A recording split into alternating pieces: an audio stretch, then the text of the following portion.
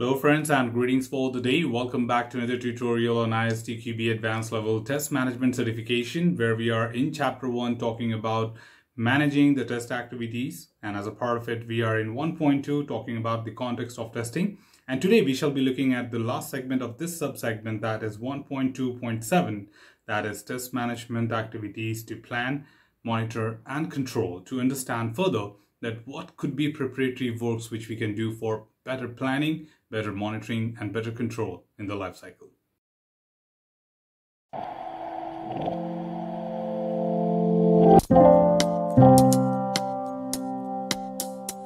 As a part of our fundamentals, we have indeed discussed that there are different set of activities which do take place as a part of planning, monitoring and control.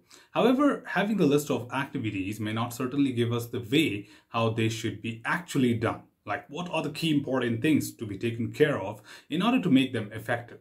Performing an activity is always okay, but making them effective is going to play a vital role. And that's where a test manager comes with a vital contribution to make sure that whatever they plan, whatever they decide for monitoring, and what could be their control actions should also be effective when and where we implement them. And that is where this particular section will talk about that what exactly are those activities or test manager should be responsible for when it comes to the plan, monitor and control. To get started with, let's get into the very first part of it, that is test planning. But before that, a quick context. Of course, effective test management is the cornerstone of any successful testing effort, encompassing a wide range of activities that necessitates the careful planning, vigilant monitoring and strategic control.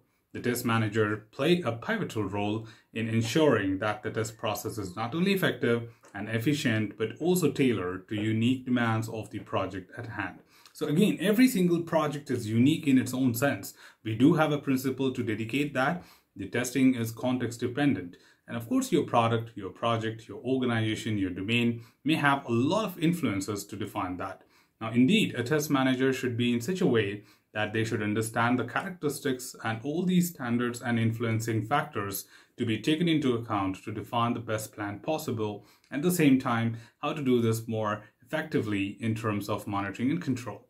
To talk about the first one, we have the planning here. So of course, when it comes to test planning, some of the key major activities to be performed are the comprehensive scope definition, the risk assessment and mitigation plan, and of course, resource allocation strategy. Now, of course, when it comes to the first parameter, the scope definition should be comprehensive enough. A test plan must be meticulously crafted, incorporating a thorough definition of scope. This includes identifying all functional and non-functional requirements to ensure complete test coverage. It also involves considering the implications of both black and white testing methodologies, ensuring that the test cases developed are capable of validating the system and the test for all angles. Indeed, making it very simple to understand, in our past tutorial also we told you that when it comes to doing the proper management, it is just not about considering some of the common activities or common levels which we conduct. It is indeed important for us to plan for all the other things which are basically a part of our scope. So a manager should be very much careful with what is coming into the scope of testing team, and then look forward to plan for every single thing, be it about the white box testing, black box testing, functional testing, non-functional testing, and make sure that the test cases which are being created are making sure that these requirements are being covered, or are they relevant enough to perform these activities. And again, we can just go on, continue talking about these things, that how exactly the test cases can be made effective. It's not necessary that if you run 100 test cases and if they pass, it does not mean that you don't have any defect in your life cycle or in your particular product. So passing 100% test cases does not really mean the test cases are efficient.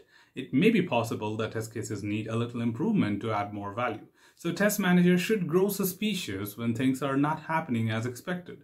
And for that, the journey starts right with proper planning. So include every single detail which could guide your team well and can be documented in a way that becomes a measurable criteria at any point of time. The second important thing here to understand is, of course, the risk assessment and mitigation plan. Integral to the test plan is the robust risk management framework.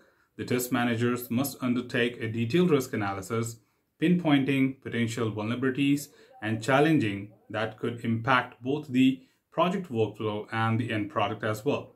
The development of mitigation strategies is crucial, involving primitive planning to circumvent or minimize these risks effectively. Now, conducting risk analysis within the project is a common activity, but again, making sure that the risk identification plays a vital role, the risk has assessed every single detail, and have an effective mitigation plan in action, which would make more sense at any point of time. This should be written in a way that should address or be proportionate to that of the required amount of testing and should help you mitigate the identified risk. So again, just doing testing may not be of great help, but defining the things appropriately to that of the risk identified could have a great plan to accomplish the goals of risk management. And the third important thing which we are talking about is resource allocation strategy. Of course, resource planning is another critical element. This extends beyond mere allocation to defining the structure of the team, delineating the roles, and establishing communication protocols in environments where the teams are distributed. As with on-site, off-site models, this becomes especially significant to maintain asynchrony and ensure seamless collaboration. So resource allocation, quite often we think that we are only responsible for finding the people to get the job done. But we should further deep dive here to understand getting the right skill could be another important challenge. Having the balance between the skills what we have, how many manual testers, how many automation testers, then even in manual and automation, what kind of expertise is required, how many freshers are we looking at, how many middle scale experienced people are looking, and then how many pretty experienced, like 7, 8, 10 years of experienced people are required to drive the show.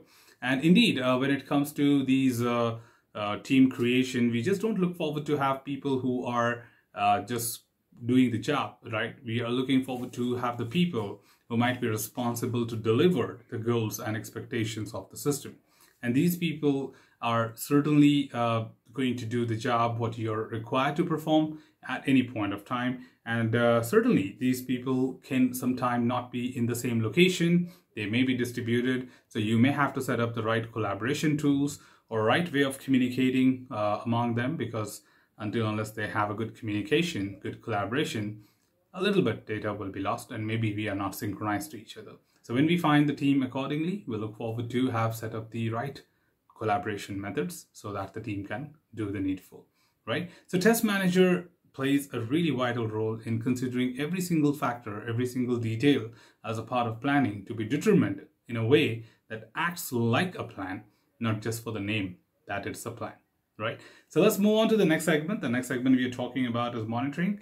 Of course, as we all understand, monitoring is more about keeping an eye on the progress of the project, and indeed it results into monitoring the ongoing activities, give some statistics which reflects how the progress is happening, and based on that data we can see if we are on track or getting deviated from the expectations. So what exactly more we can do when it comes to monitoring? So of course, in monitoring, execution oversight, tool and environment optimization, development, collaboration are the three major factors which we can look at. So first one is, of course, execution oversight. So monitoring plays a central role in the test management process. It involves a continual review of the test execution against the established plan, tracking the progress of the test cases, and managing any defects that arise. Adjusting test priorities based on risk assessments and real-time development ensures that testing remains focused and aligned with the most critical areas. Execution oversight, in simple words, will just talk about all those events which take place as a part of the life cycle. I should be consistently monitoring as a test manager how the work is going on. And if I correlate this to key activities of the testing life cycle, that is execution, I'm more worried about the executions which are taking place, how many of them are done, how these test executions are really resulting into value add to the business, and at the same time, is this still aligned? Because maybe, you could have done some prioritization initially in the life cycle, but over a period of time, there might be a lot of things which have changed. And as things unfolds, as information gets gathered further, like in more deep dive, we look forward to revise the prioritization.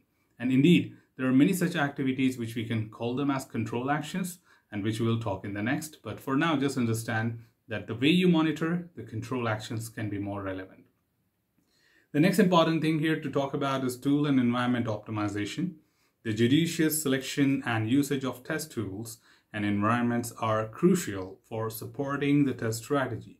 Continuous monitoring ensures that they are effectively integrated within the CI or CD pipeline, facilitating continuous testing and immediate feedback loops that are vital for the agile development process.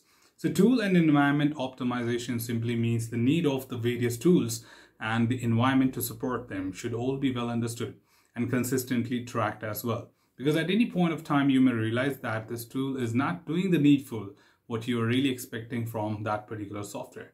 Or maybe the environment is not available and due to that your team is getting delayed, or maybe the environment is getting down every single moment. Then we look forward to find out the best ways to do that. And not only that, the monitoring parameters, which are matrices, are not supposed to be calculated manually. So you may have tools which will supply you that information. And those matrices are supposed to be configured in a way that they can result into the dashboards or those reporting factors which you really need to measure from time to time. So indeed, the tools are just not reflecting the test management or automation. We even talk about those other tools which just builds and binds things together to make things happen, right? The third element here to talk about is, of course, the development collaboration. Of course, during the entire monitoring phase, that is the life cycle, maintaining a close working relationship with the development team is very much essential for the successful test outcomes. This collaboration should support a comprehensive approach to testing, leveraging insights from both white box and black box perspective to primitively address the potential issues. So I think this is very clear to everyone here that during the entire life cycle of testing, we look forward to have better and very close collaboration with that of the developers. The reason is we'll supply the information to them. We consistently collect status update from them. When the defects are resolved, we look forward to do retesting. Retesting can pass or fail, like confirmation testing, pass or fail. If in case it passes, we conduct regressions. We look forward to what impacts it can have and accordingly perform the regression test suite. Or in case the defects still remain there, we again collaborate to let the development team know that things are not yet done. So point being made is for every single activity, you will have something to share with the development team to supply the information or get the things done on time.